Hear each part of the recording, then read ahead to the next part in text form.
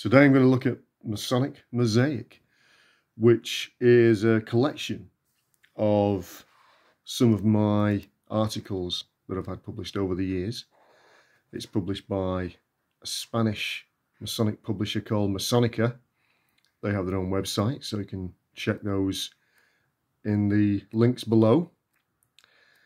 And it was a great idea at the time because I've been publishing articles and papers for about 20 years and never had a collection. Someone just suggested it and we went with it, and it was great to see them all together, and it's sold quite well. It brings together some articles that I've had in Freemasonry Today, which is a UK Masonic magazine, the Square, which was another one based in the UK, the Philolethis, which is a US based journal, a very nice journal that mainly deals with light academic works,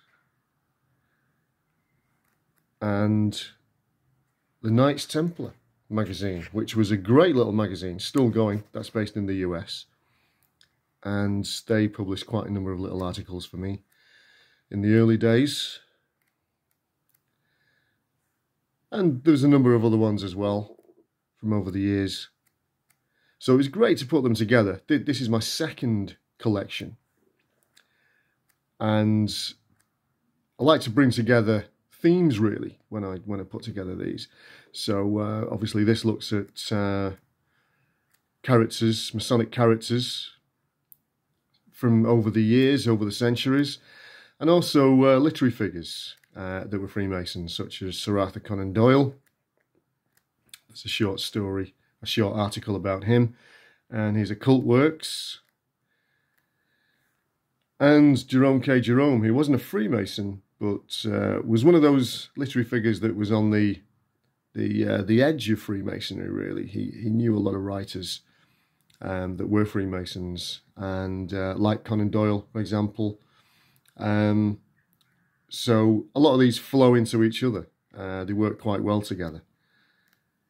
And Thomas de Quincey, that's a nice piece that I managed to get into the AQC journal.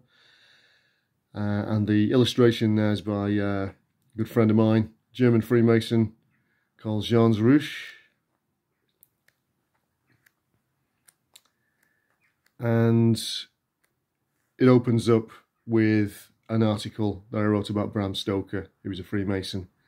Quite a nice article. So yeah, I've given them little introductions as well, where they came from, where they were originally published, what inspired me, author's foreword.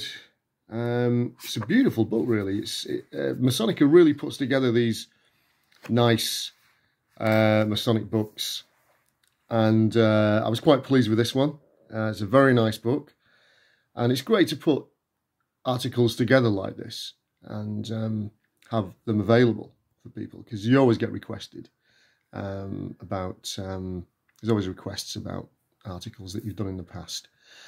So Masonic Mosaic, published by Masonica and available on the Masonica website, and that's in the links below.